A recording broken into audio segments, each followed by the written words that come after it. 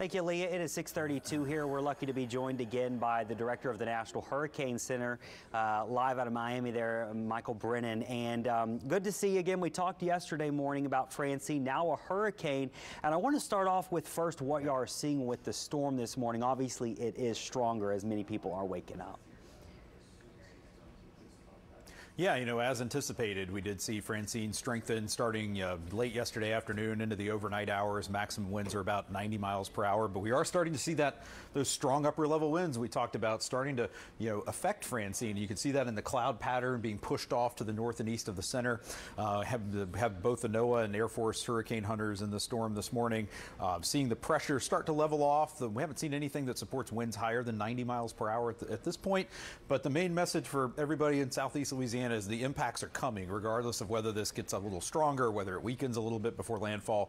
Still expecting that 5 to 10 feet of storm surge inundation, hurricane force winds well inland into portions of southern Louisiana. Going to have strong winds in the New Orleans metro area, so it's going to be a really dangerous day, and those conditions are already starting to deteriorate along the coastline, and are only going to get worse through the next few hours. Yeah, and I want to talk about the timing because the storm has finally started to speed up with those upper level winds. What is it, northeast at 10 right now? So what is our timeline? Let's start with the coast here. When will we really start to see those conditions go downhill on the coast? We can see in these brighter yellows here, some of those really heavier outer rain bands are starting to now move on shore into the Vermilion Bay area. We're going to see those tropical storm force winds reach the coastline later this morning. We're going to see the hurricane force winds this afternoon. If we look at the track forecast for Francine, we've got the center, making landfall sometime late this afternoon or this evening along the southern Louisiana coast, and then pushing up into to Mississippi as we go overnight into tonight and to Thursday. But those strong winds are going to move inland.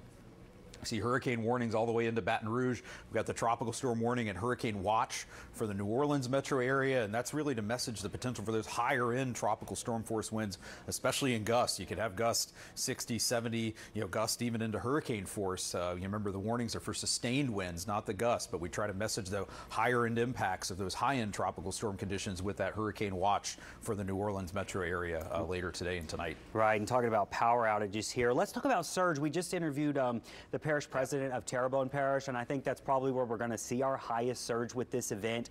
I mean, we're talking 5 to 10 feet. What y'all's thinking on that surge right now as this storm comes in?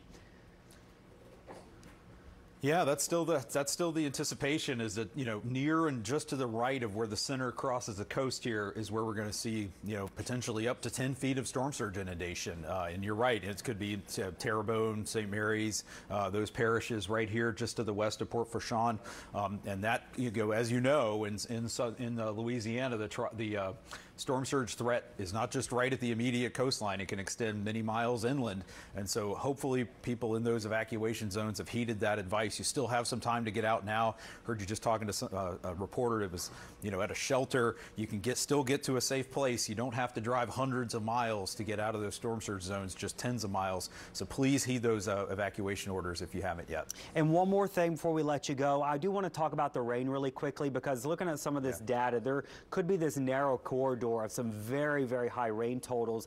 And looking at the timing, it looks like this could be into tonight. And we know the dangers of flooding, but also the dangers of flooding at night.